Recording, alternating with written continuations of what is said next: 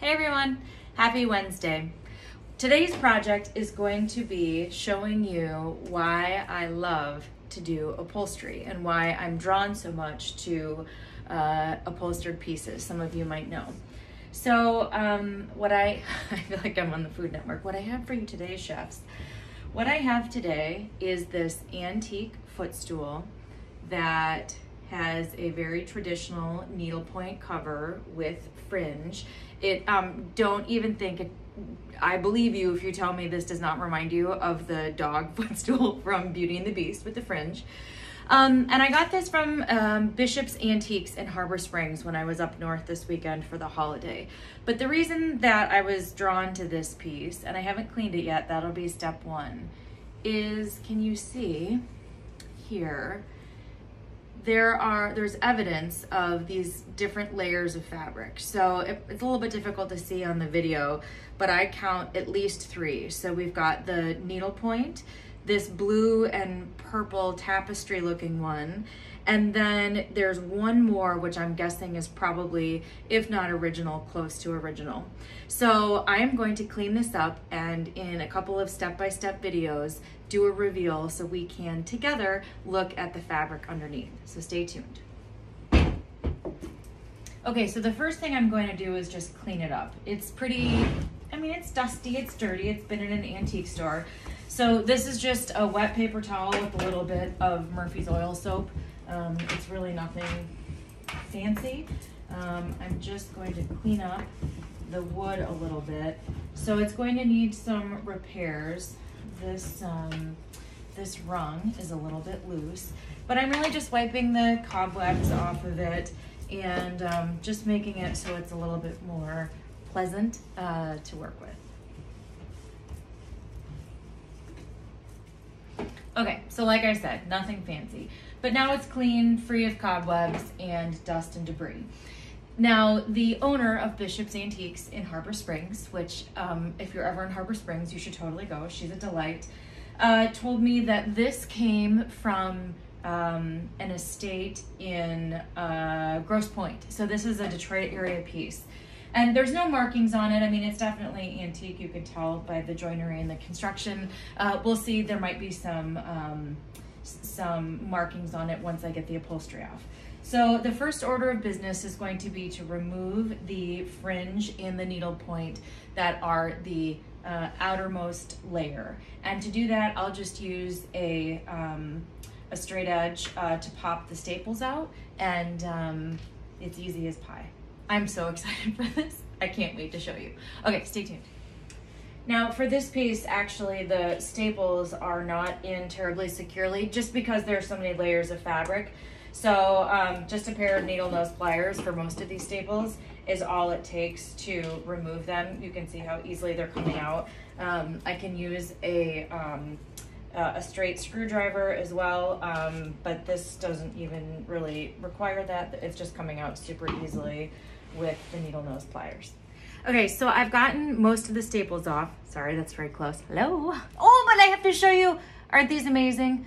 There's a lot of sadness in the world right now, but pineapple earrings make me happy. I got these from Market Mercado in Indian River, so go check them out if you're up north. So the first layer of staples I almost completely got off, and it's a little hard to see here. Maybe I'll do this one. But you can tell that the blue layer, which is the second layer of fabric, has been affixed with tacks, which is much more traditional than the staples that affixed the outer layer. So let's see. Now some of this, it is glued together.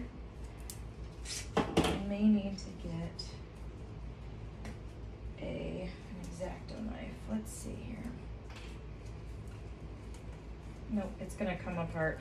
I'm being very, very gentle. So the outer layer, this needlepoint layer, there's some hot glue that was used to attach the fringe, and that is adhering to the blue layer. So can you see this okay? Let's see. Being very careful to not damage the blue layer. All I'm doing is just very gently removing the upholstery layer. I'm going to use these pliers here to just nip at this thread from the blue layer, which is layer number 2.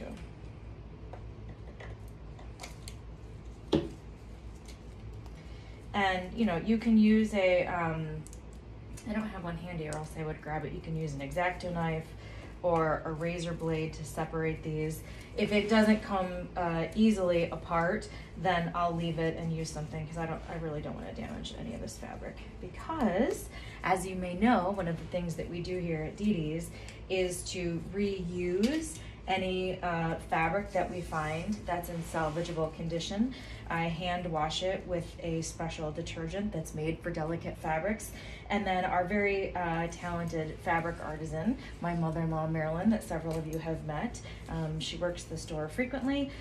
She turns it into terrific, beautiful, amazing, one-of-a-kind throw pillows. Okay, so here we go. I believe that we have enough of this up. Oh, can you see the dust that's coming out of it? And you want to be really careful, I should say, if you're not used to doing antique upholstery. Right now, I just have nitrile exam gloves on, just, you know, like the kind a doctor would wear or a nurse. I really probably should be using something that's a little more protective, because these tacks are sharp and they're tiny and they hide. So please be careful if you're working with older upholstery. Okay, here we go. So this is, that was indeed applied. I'm just popping these tacks out by tacks. This is the blue and purple layer underneath. It is filthy, I will not lie to you, but I have a suspicion that this will clean up really beautifully. The problem with this, and what really breaks my heart, I don't know if you can see how bold the colors are here, which would have been wrapped around the footstool where it didn't get any use. This is where it did get use, and so consequently the colors have faded. It's also, like I said, quite dirty. Now here is some of the original cotton batting. This will look familiar to anyone. It's this felted cotton that's in all of these traditional upholstery pieces. And here, it's going to take me just a minute to carefully remove this, but you can already begin to see this burgundy velvet underneath that is probably as close to the original fabric as we can find. So stay tuned.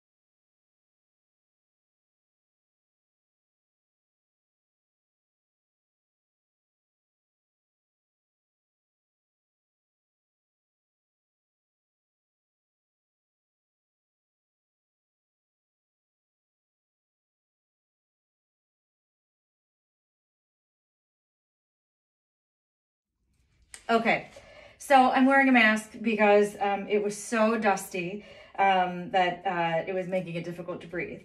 Just as I suspected, here you've got the original horsehair. So you know that this is authentically old and authentically upholstered when you have the original horsehair, which I'm going to preserve. And the other thing that I'll point out here, on the blue fabric, it's stitched together beautifully. So now I'm wondering if this bottom fabric, it's interesting. I'm not sure if this was designed as a ticking fabric or a base layer, but whoever did this blue layer just upholstered the corners so beautifully. And these sort of decorative round-headed upholstery tacks were used, as opposed to the flat head, more traditional kind, which weren't designed to be viewed. So on the corner, you've got these round-headed tacks that look a little bit like rivets, sort of decorative, this decorative detail. But here you have it. And then, once I succeed in removing the pieces, the tacks here at the bottom will get down to what's underneath. There's just a piece of wood here, so it's not jute webbing like you might expect, but this is just, I don't know, this has been here for so long, it gives me goosebumps. It's so, so cool.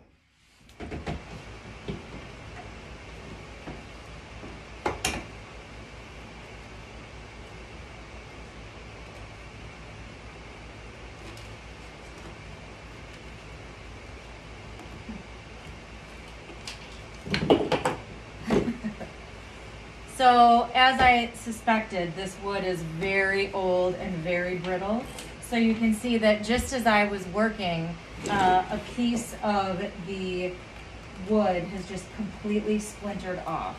So I am being so careful and putting hardly any pressure on this when I pull, because I want to protect the wood as much as possible.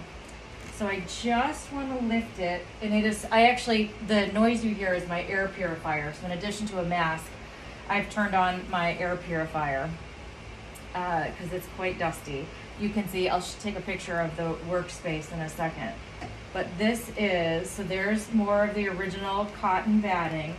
And all we have here is, it looks like a piece of plywood or a thin piece of wood that is attached to the frame, the felted cotton, then the original fabric, then the layer of horsehair, more cotton, and the blue. So this piece has undergone just several transformations, and I just think it's amazing. I think it's incredible. So I'm gonna get this all removed and cleaned up, and we're gonna be able to start from scratch. I'll repair the loose pieces to it. We're gonna get it sanded and patched up and give it new life. I hope so much that you have enjoyed this and have enjoyed learning a little bit about why I love to work with old upholstered pieces. It's just, I don't know, if these pieces could talk, right? The stories that they could tell, it's really remarkable. Okay, until next time, everybody, thanks.